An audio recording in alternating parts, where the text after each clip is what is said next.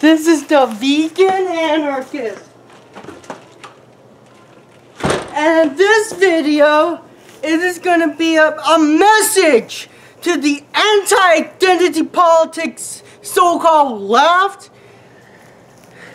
And basically, anti-idpol left is basically, it's basically it's basically a polite way of saying Brocialists or Manarchists, because that's what they fucking are. Listen, fucking anti-idpol, listen. Listen. Yeah, listen. You know there's an old saying that's around anarchists and socialists and radical left circle. And you know what that saying is? An injury to one is an injury to all. That's what the saying is. And when we put class issues because those feminists they're just quacks and our issues come first. Okay, really? You do realize women make up almost half the working class? And newsflash, there are gay people on working class, trans, people of color, people of different races, sexual identities, sexual orientations, different abilities, disabilities, you name it. And guess what? They're part of the working class, so their issues is working class issues. Listen, anti-idpol manarchist / Brocialists. Listen. The point is that you accuse intersectionalists of dividing the working class. But it wasn't us who's dividing the working class. It is the racist, the sexist, the homophobe, the cis-normative. Those ableist fucks are the ones dividing the working class. Was Rosa Parks getting paid to fucking get people to basically sit there and now refuse to give a receipt? Was the Stonewall people who fought back and rioted being paid for fucking protesting? No! They weren't! They weren't being paid! Because racism is a scheme by the ruling class to distract us, and it's a deal because some of our own working class believe in this garbage.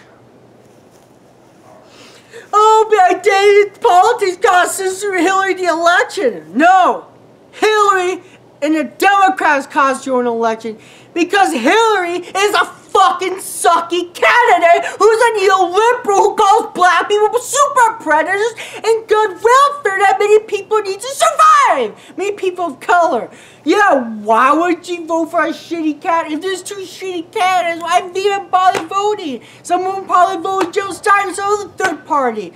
The point is not just damn Bernie Bros. Well, Bernie Bros exist for the record because I have gotten a lot of ableist shit from them because of my video. It's still my most watched video.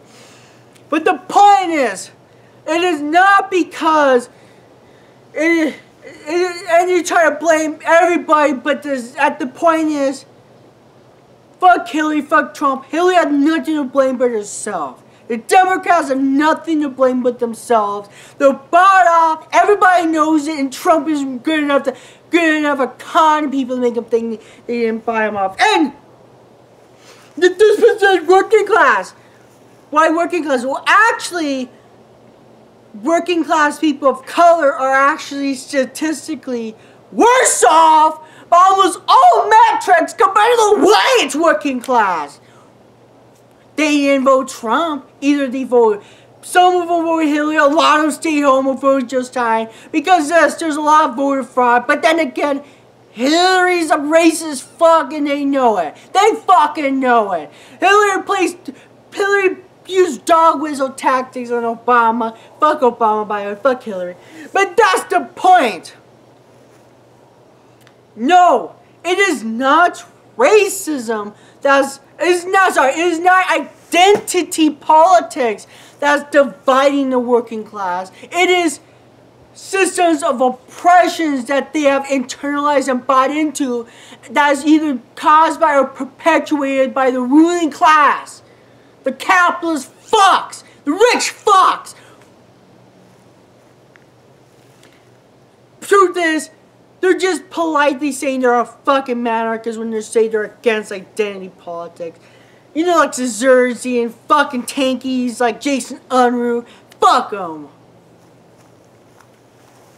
The point is that no, it's not defining the working class. There are lots of people who are in the white working class who hate racism. But they voted Trump.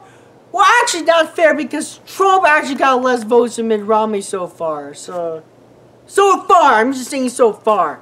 So, you know, maybe not, but then again, more people vote for Hillary, so.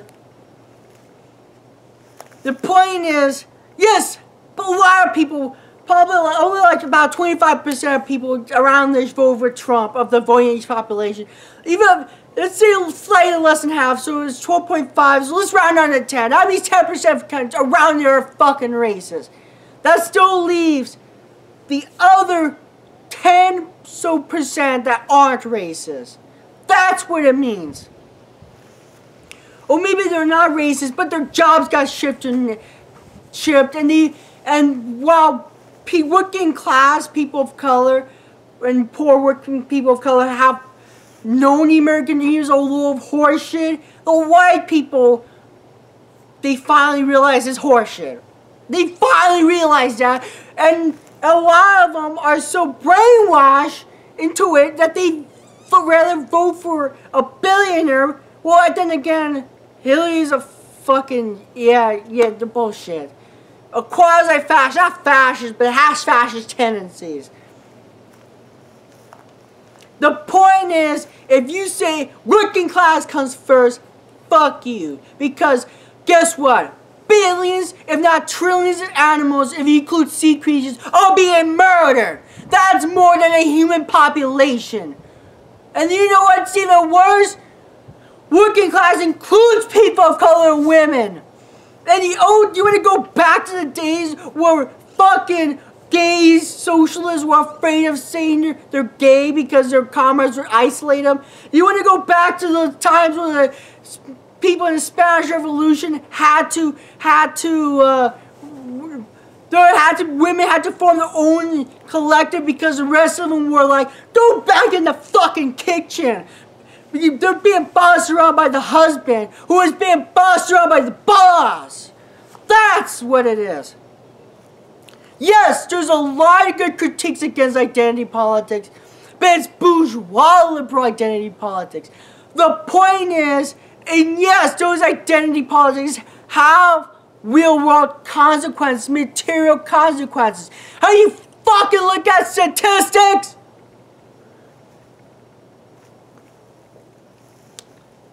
The point is that what's defining the working class? The point is, fuck the anti-idpol crowd. Fuck them. The revolution must free everybody or nobody. Liberty or death. My goal is total liberation, earth, human, and animal. Some of you just want to liberate the working class, and maybe we'll consider the other class because they're not as important, even though, like, literally there's a lot of, yeah, I give you the reasons.